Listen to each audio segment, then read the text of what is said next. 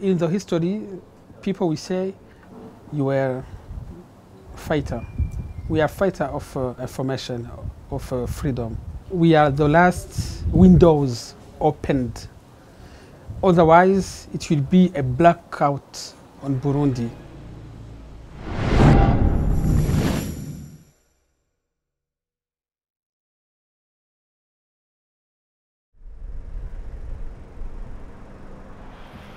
Burundi's media has always been pretty active. I mean, it's one of the things that they take a lot of pride in here.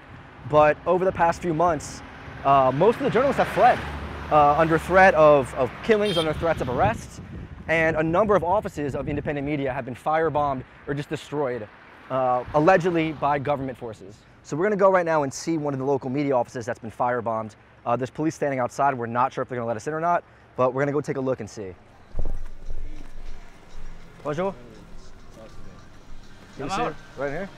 Can we go inside? Can we go inside here?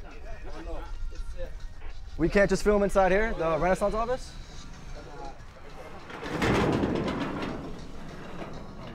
We're being told that we can't even film the building, but you know, there's bullet holes. Looks like the bottom part's been burned out, glass is broken, and there's 3 or 4 police officers here who are relatively polite, but they don't want us to film anything over here from this independent media station. The chief said we can't film.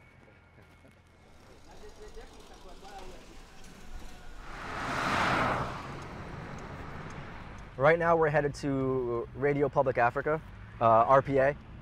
It was the most popular station here in Burundi until it was firebombed. You can see the slogan right here translates to the voice of the voiceless, but apparently that voice has been shuttered. So during the night of the coup attempt in May, this building was actually attacked, and they wanted to silence all the news coming out about what was happening. So we'll stop right now. We have to respect this guy. Yeah. Okay. We're being told it's forbidden to enter, and it's also forbidden to take pictures of this.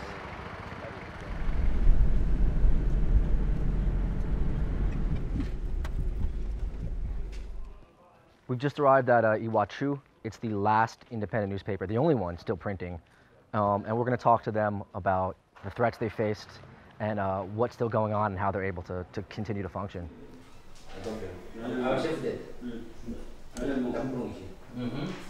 So this right here is the cover of the last issue of Iwachu.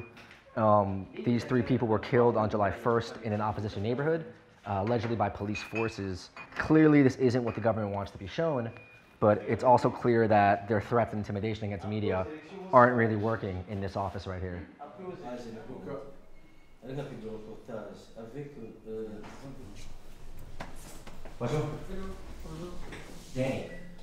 What's the situation like right now for media in Burundi? You know, it's not easy working alone. There was freedom of speech, and now it's like Pyongyang. It's like Pyongyang, North Korea. Are you fearful right now? I mean, is there threats on you, on your employees? Are they scared? I think we are crazy. But we choose to stay. I made a meeting with my team, with my staff, and I asked them, we have 2 choices. We close or we continue. I don't want anymore to feel obliged to continue. I will understand if someone of you choose to stop, because it's very dangerous, and everybody choose to continue. I was very, very proud of my team. Where does the bravery come from? How do you make that choice? We are the last windows opened. Otherwise, it will be a blackout on Burundi. There is nothing. Otherwise, there is a media for government, and what we see there, it's a propaganda. In the history, people will say, guys, you were fighter. We are fighter of information, of freedom. I think for a real journalist, in a situation like this situation in Burundi, we have no choice. We have to continue.